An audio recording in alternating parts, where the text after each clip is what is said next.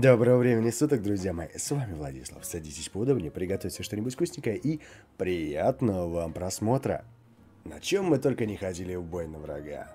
Колеса, гусеницы и даже ноги. Но теперь нам дали возможность воспарить на поле боя. И я не преминул воспользоваться этим. Хочу представить вам на ваш суд мой новый крафт _/ховер. Сочетает в себе проворство и грацию гоночного болида, ловкость тигра и необузданную мощь раскаленной плазмы. Ну а теперь, друзья мои, давайте же соберем это чудо-юдо. Поэтапно, по порядку. Сразу говорю, генератор у меня стоит сзади. Именно что сзади, не под днищем, а сзади, потому что очень частая проблема, друзья мои. Днищем просто пролетаете по противнику, случайно цепляетесь генератором, и он у вас взорвется на ховерах. Но это именно на ховер такая беда.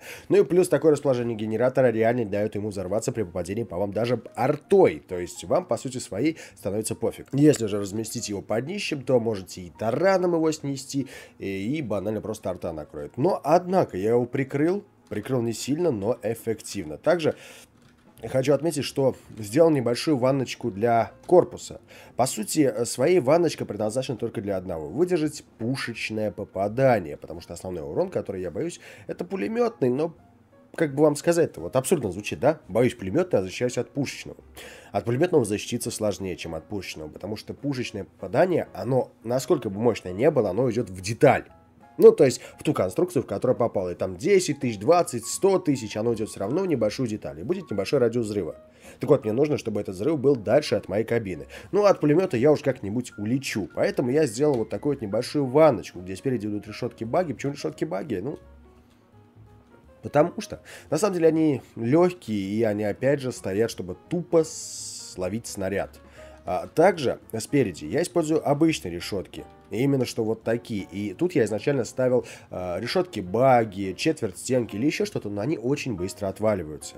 А эта решетка предназначена для одного. Если полетит пушечный снаряд, она его примет, а пулеметную пулю она пропустит. И она уже полетит в икар, но, как вы понимаете, у икара прочности 200, и он как бы может потанковать немножко пулемет. Но вот пушечный снаряд танкует он плохо, поэтому я защищаю его от пушки решеточкой. Решеточка стоит на раме, рама держит хорошо. Также есть декоративные уголки, смысла в них вообще никакого нет, они просто декоративные. Да, друзья мои. А также, смотрите, вот здесь вот стоит еще одна решетка. Тоже пробовал ставить, к примеру, вот такую панель броневика, пробовал разнообразные детали, не держится вообще. То есть ставишь решетку, решетка держится идеально. То есть отшибается с 2-3 попаданий из пушки. Как-то, знаете, выдержал несколько попаданий с осы, после чего я действительно зауважал решетку. То есть вот такое вот нагромождение решеток спереди предназначено именно для защиты от пушечного вооружения. Притом, как видите, решетка держится на решетке. То есть, смотрите, вот эта решетка держит еще и боковую решетку. То есть, когда панель броневика отвалится, эта решетка продолжит стоять. Также спереди идут пара лафетов. Как вы понимаете, тоже с защитой от пушек. Потому что очень часто замечаю, что вот эти вот лафеты остаются, решетки остаются, а панель броневика отваливается. То есть пуля проходит сквозь все вот эти вот панели, решетки и уходит именно в крепкую конструкцию. Ну и на носу идет отвал малый, но он тут стоит чисто как декорация.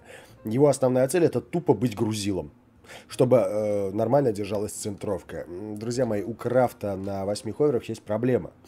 Центровка.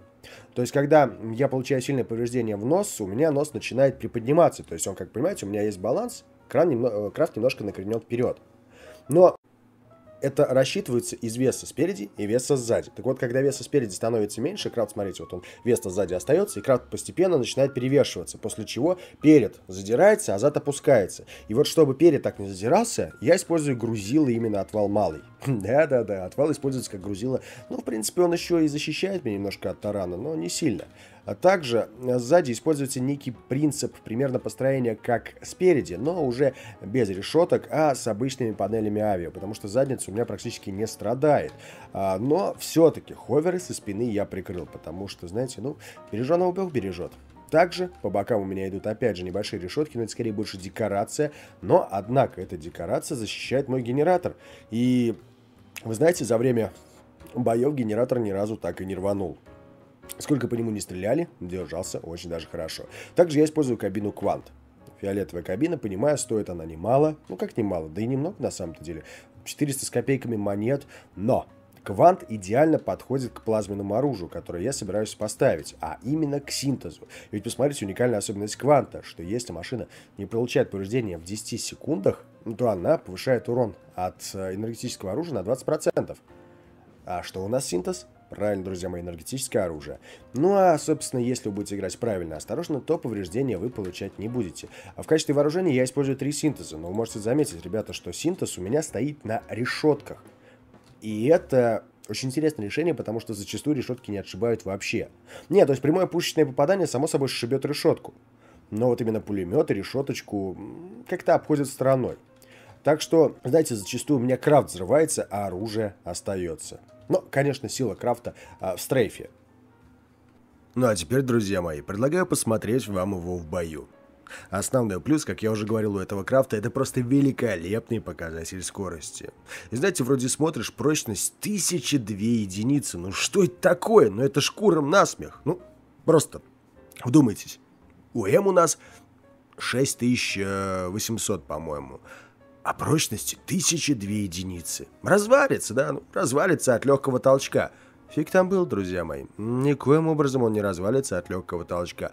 Крафт берет своей просто феноменальной маневренностью. Плюс он очень хорошо планирует, так что вы можете спокойно спрыгивать с больших высот, не боясь перевернуться. Также у крафта есть уникальная особенность, в частности у ховера, это стрейф. Стрейф, ребята, это движение влево или вправо боком. То есть вы постоянно смотрите на противника и танкуете именно утяжеленным, мощным носом. Что позволяет вам размазывать урон так, как вы хотите этого, и не дает возможность закруселить вас. Вообще у этого крафта есть много плюсов. Во-первых, вам не страшны ракеты из урагана, потому что вы банально просто их быстрее и можете с легкостью маневрировать. Ну, правда, надо, конечно же, уметь, но опыт приходит со временем. Во-вторых, друзья мои, вам абсолютно наплевать на утюги. Также и на дронов типа Запал, и на любого милишника. Почему? Потому что вы просто пролетаете над ними, и они ничего не успевают вам сделать. Пушкари тоже в основном от вас страдают, потому что очень сложно стрелять по подвижному крафту. А, к примеру, пушкари, которые идут через тяжелую плазму новую, там вообще отдельный разговор, этих можете не бояться. Практически не попадают. Хотя, вы знаете, мне вот недавно встречался такой умелец, который просто творил чудеса. Что не залп, то попадание, что не залп, то попадание. Хотел бы я себе такого сокомандника, потому что приятно воевать против хороших опытных игроков, и он меня чертовски порадовал. Но что-то я отвлекаюсь. Так вот, мой крафт. Как видите, 8 ховеров позволяют мне не сильно-то бояться потери 1-2 ховеров. Изначально я собирал крафт на 6. И, честно, это была постоянная беда. Отваливается один ховер и давай до свидания. 8 показывают себя как надо. Ну а 2... действительно, точнее 3 замечательных оружия позволяют мне иметь лютый ДПС, при том, почему выбор пал именно на синтез. А все очень просто, ему не нужны ни радиаторы, ни охладители. Оружие имеет великолепный ДПС и отличную точность, плюс не имеет отдачи, вследствие чего на ховерах вам, в общем-то, по барабану. В общем, друзья мои, данный крафт есть на выставке, если у вас есть желание его скачать, КВЭП, нижний слэш, все в ваших руках. Инструкции по его сборке я уже выложил. Также, друзья мои, буду рад увидеть ваши предложения по модификации и изменениям крафта. Пишите в комментариях под видео, с удовольствием посмотрю, почитаю. Подумаем вместе, ведь одна голова хорошо, а много лучше. Ну а я с вами прощаюсь. Играйте и выигрывайте, друзья мои. Пусть ваш крафт будет самый мощный, а команда самой эффективной. Да, и напишите, пожалуйста, свое мнение по поводу этого крафта в комментариях под видео. Мне действительно интересно. С вами был Владислав. До скорых встреч. Пока-пока.